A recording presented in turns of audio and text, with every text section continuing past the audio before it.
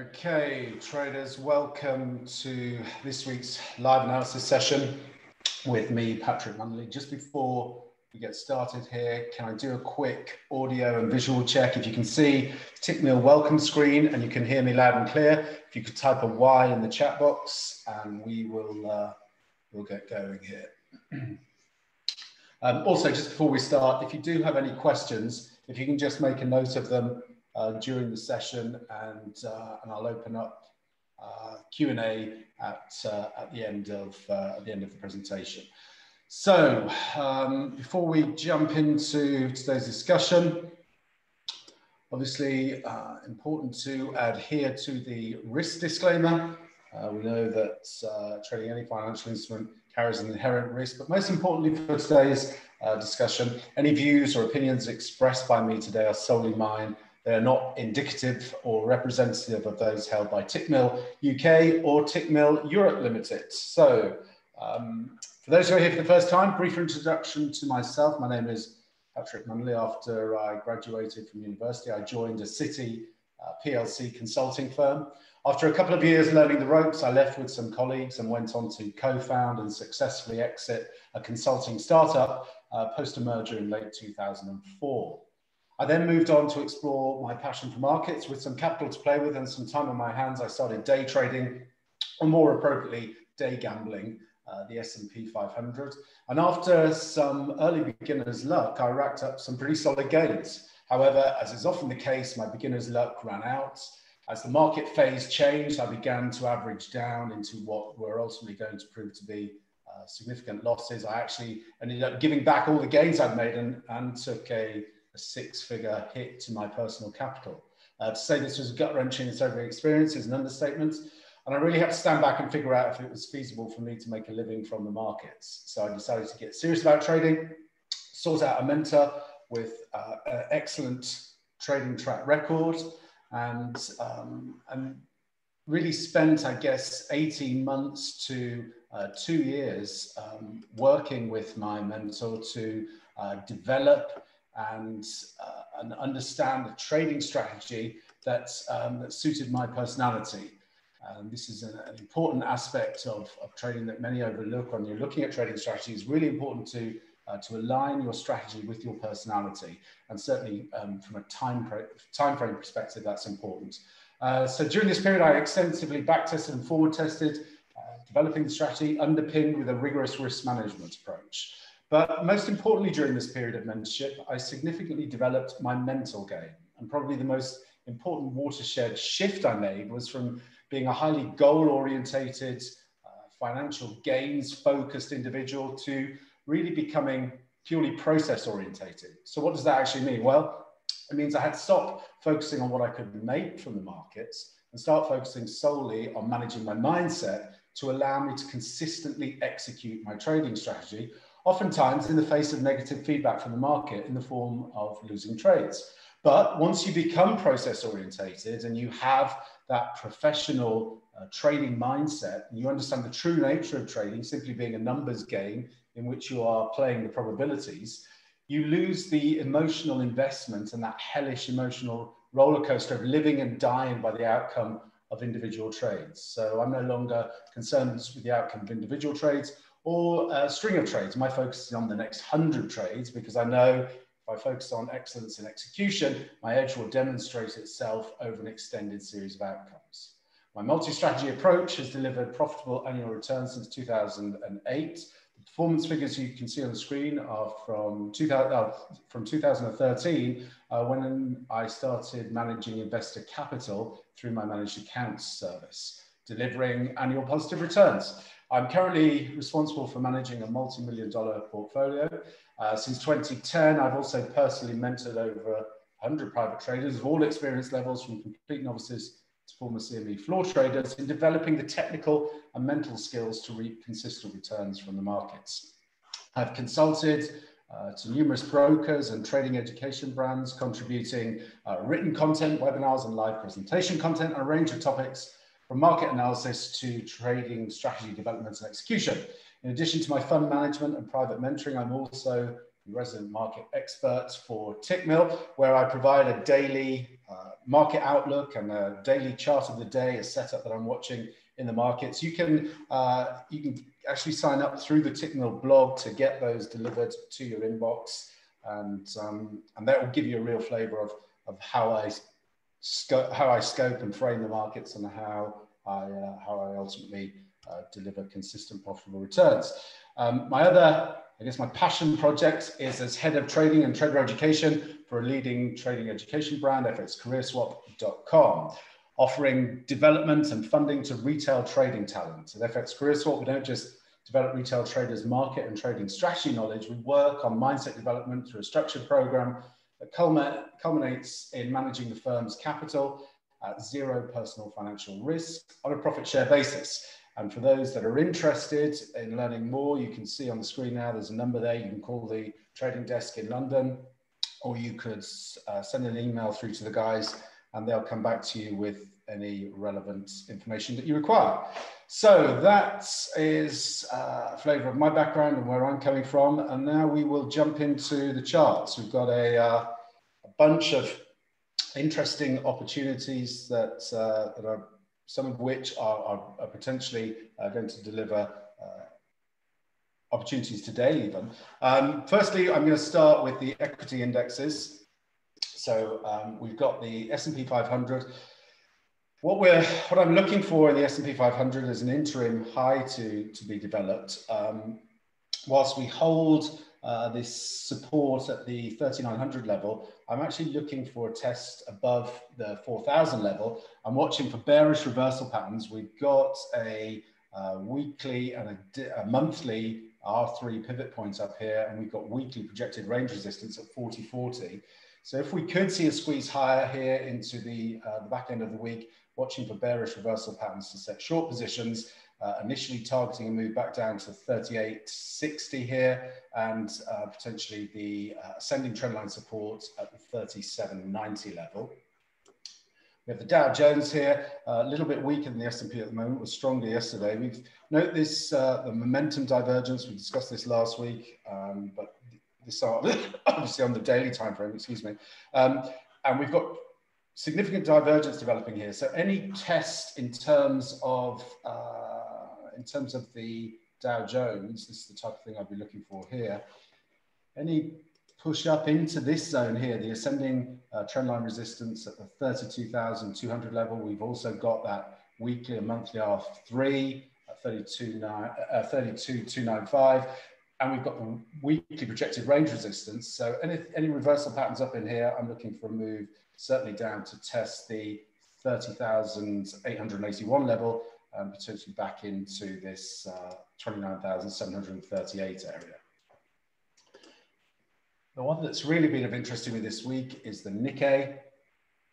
I was looking for a test of this confluence zone just above, well, we got a test. I was looking for a test of the 31,000 level. We fell just short of that, but we're potentially going to put in a bearish reversal pattern today. So in terms of my strategy, if we can get a close below the 5-period VWAP here, 30,158, then there'll be an opportunity on the short side, looking for a test of the ascending trendline support here at 28,800 and 29,000. These prior highs would be the initial downside objective. If we get through the trend line, then look for a test of the primary trend line back down to 27,000. Dollar. So dollar obviously under pressure. This is the Dow Jones dollar index, equal weighted versus 4 FX majors. So we have the Aussie, the yen, sterling, and the euro. And we can see here, we're seeing a bit of weakness. We've traded into this trendline resistance for almost a fourth test here. And we're getting a potential bearish rejection candle developing here. If that plays out today and we get a red close, then I would anticipate we're going to take out these this trendline support here at the 116 level, and I'd be looking for a move down into 115 as the next downside objective.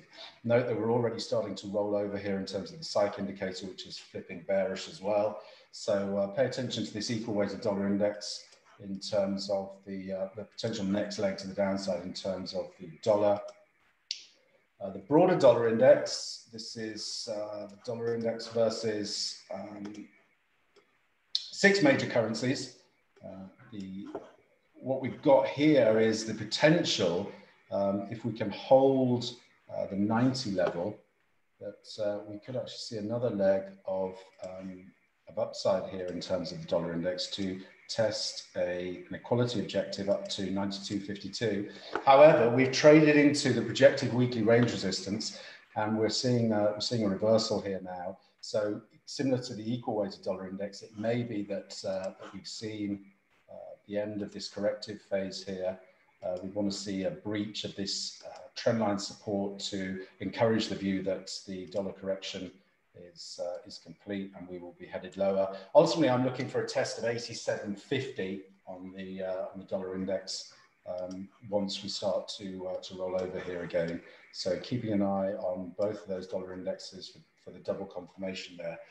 And what's been driving a lot of the market action recently has been the US 10-year yield here, trading up to 130. We've taken out the trendline resistance. So we've probably got some clear water here, certainly up potentially to 150, 143, 150 area.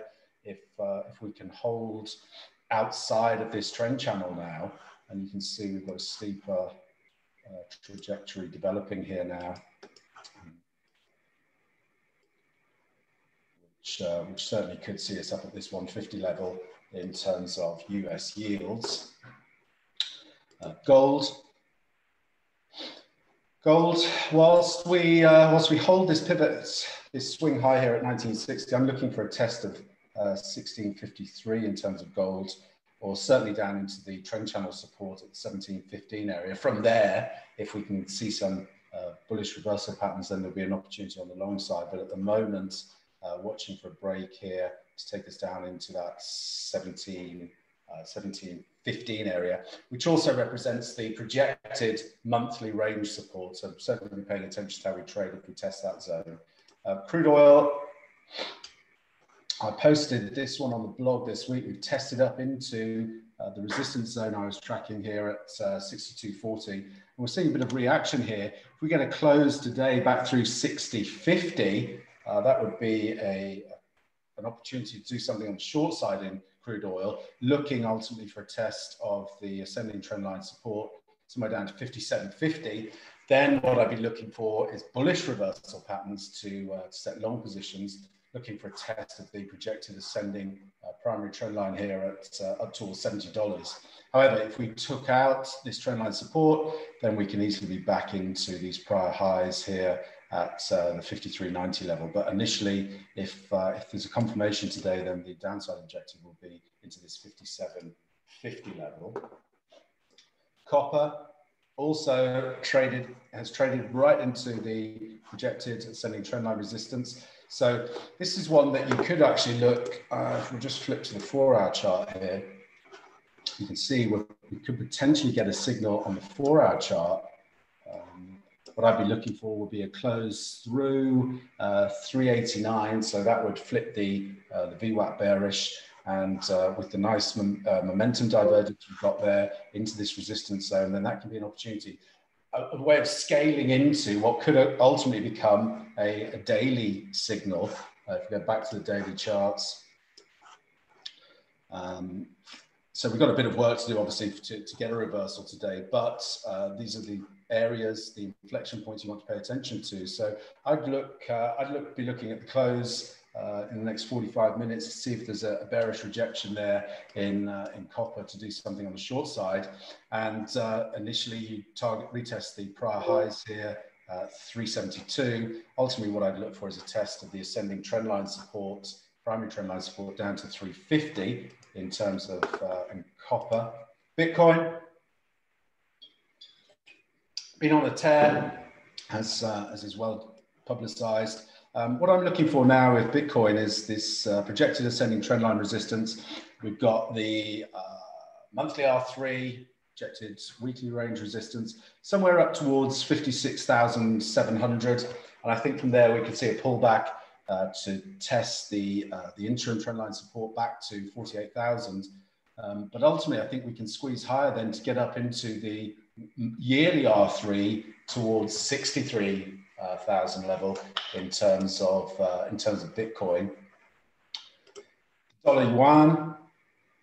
Trying to break out of this trend channel. I've been talking about this with the guys on the trading team at FX Career Swap. This 640 level is a monthly trend line. You'll see here, and it's one that appears to be holding with the dollar yuan here. So if we can take out the descending trend line on a closing basis, then I think there's potential scope for further upside here in terms of the dollar yuan. Certainly, we could be exposing the yearly pivot point for a test. But when you're in this type of trend scenario where we've been heavily trending to the downside, I prefer to play this on the second low. So what I'd be waiting for will be a close somewhere up here, let's say, and then get that secondary low as the entry opportunity to at least target a three-wave corrective pattern, and potentially something more significant if we can get up to a test of that yearly pivot point. Dollar yen. So finding some resistance. Excuse me, sorry about that. Bear with me, guys. It's just frozen. Here we go. So looking for dollar yen to pull back here and test this ascending trendline support 104.87.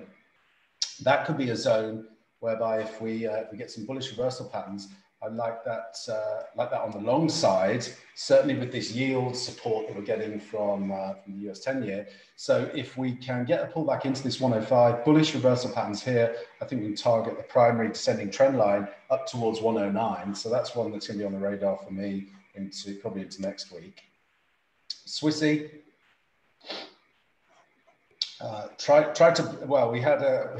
We had an attempt to the upside here out of this inverse head and shoulders that I talked about, rejected at monthly range resistance, traded back down into monthly range support.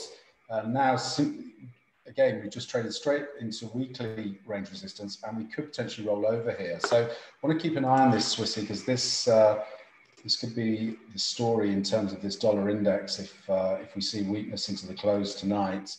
That this was the three-wave correction, and that the upside is finished for now in terms of the Swissy, and that would set up this as the impulse leg to complete the bigger five-wave move to the downside. Let me just show you what I've been thinking in terms of the Swissy. So maybe we get something like that develop. So really want to pay attention. Close today back through the pivot point here at 89.30 would potentially flip the daily chart bearish, and so this could be the start of the next leg to the downside in terms of the Swissy. So keeping an eye on that into the close. Loonie, still contained by its major descending trend line. Haven't been able to get a close above it, and what I'd be looking for now is a move down to test 125 as support, and then we have a wedge that could complete. So we'd be looking something like that, and then maybe we get a more sustained corrective move in terms of the Loonie. But at the moment, like this to the downside, looking for that 125 level. Euro. Had a short running yesterday and it looked good, but we just held the weekly range support to the tick almost here, and potential now for a bullish reversal here today. We want to see a close back through 121. If we did, then that sets up the move to certainly test monthly range resistance 122.50, and we'll have to see then if we can take out the monthly range resistance, then we're probably going to take out the 123.50 high en route to a 125 test in terms of the euro. So it's really going to be about the close here today in terms of the euro and that dollar index. Euro yen.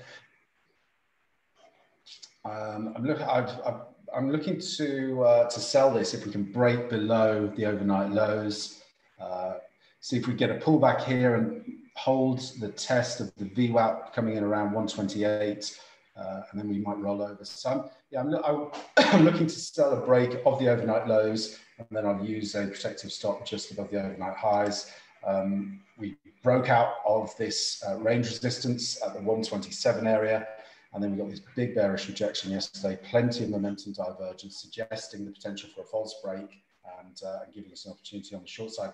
Certainly we could get a test of the primary ascending trend line back down to 126.15. Euro sterling, this is one that I've been watching for a while now. This again is a big trend line test potentially coming up here for Euro sterling. Take you out to the weekly chart. You can, oops, maybe even the monthly.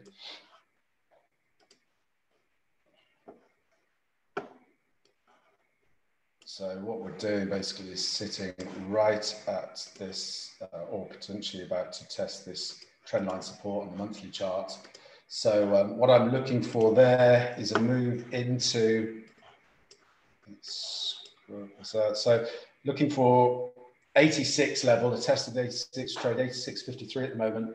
And you can, again, this one is one I'd watch on the hourly or the 4-hour chart, intraday reversals. I think we can see a decent bounce at least here for Euro sterling from this trend line. So keeping a very close eye on that. We've also got projected monthly range support down to 85, 82. So watch that area closely. I think we get an opportunity there in Euro sterling.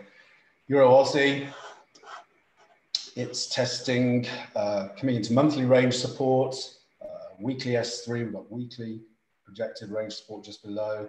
And you can see here, this is subdivided quite nicely, 5-wave move, and we've got some decent divergence down here. So watching for bullish reversal patterns here in the Euro Aussie, and certainly could play for a test of the descending trend line up to 157.50 if we get the signal.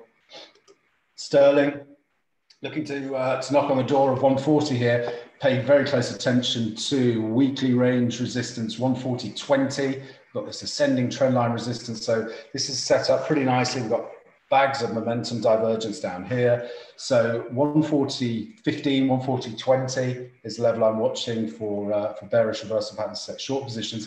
If we take this out, then the next target, the next area I'll be watching for a potential counter trend play will be the 141 level, where we've got weekly R3 and monthly R3. So that's one that's on the radar. Sterling yen.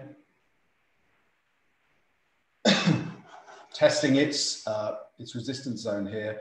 We could get as high as 148, but I think I want to pay attention to how we trade there. If we can get some bearish reversal patterns, I certainly think we can get a move to retest this trend channel support down to, say, 145. Slight concern with this one is we don't really have any divergence as such. So it may be that, that we take this out, and then what I'd be paying attention to would be the primary trend line resistance up towards 151. Certainly, if we get in there and we get some reversal patterns, then that would be an opportunity on the short side in sterling yen. Sterling Swiss, nothing for me to do right now. Sterling Kiwi, I'm watching this area here, 94.30. Any rejection there, I think, sets up a nice pullback to retest this support area at 92. And from there, I think we could set a potential base then to move higher, looking for that yearly pivot up towards 198. So that one is another one that's on the radar probably for next week now. Aussie. Well, kind of just sideways trade at the moment. So I was looking for some consolidation here and a bullish reversal pattern to set longs, looking for a test of the 80 level. And we could extend higher there through now to the 81 level, which would be the projected ascending trend line resistance. Third test should hold on that first test of that level. And then we could get a pullback to retest this 78 level as support before building a base for the next leg higher in terms of the Aussie. Aussie yen.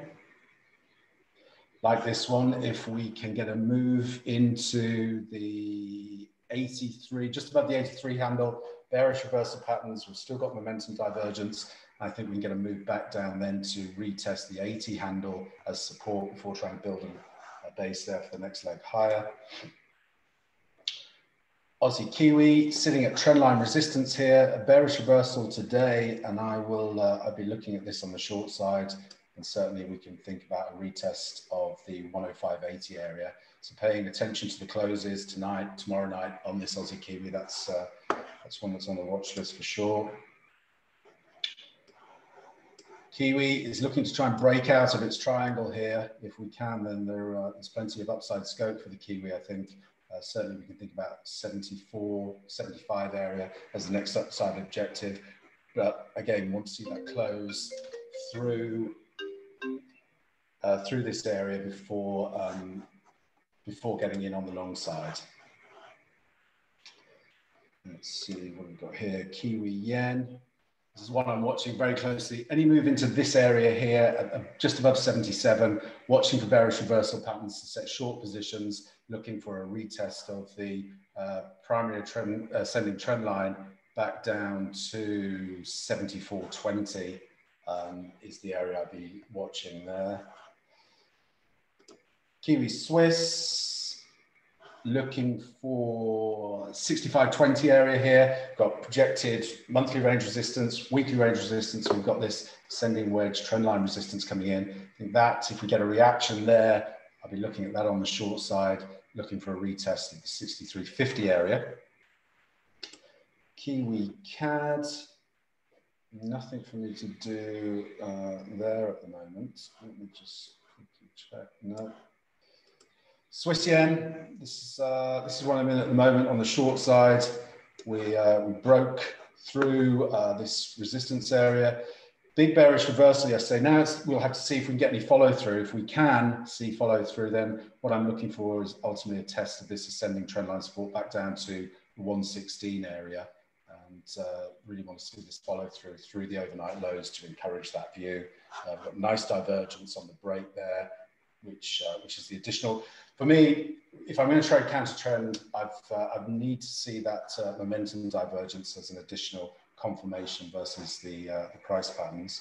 So bit of a whistle stop tour today, but hopefully you can see where I see the potential opportunities in the market. Certainly watching this dollar close tonight could set the stage for another leg of downside. Are there any questions?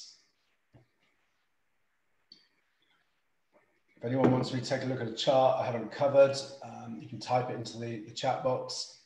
Or equally, if you don't have a question, type an N in the chat box so I know that we're all on the same page and I can wrap the session up here. Okay, I'll close this one out, guys. Hope it's helpful over the coming trading week, and we will reconvene at the same time next week. And like I said, for daily updates, sign up to the Tickmill blog to receive my charts of the day and daily analysis. Thanks very much, everyone. Hope this helps.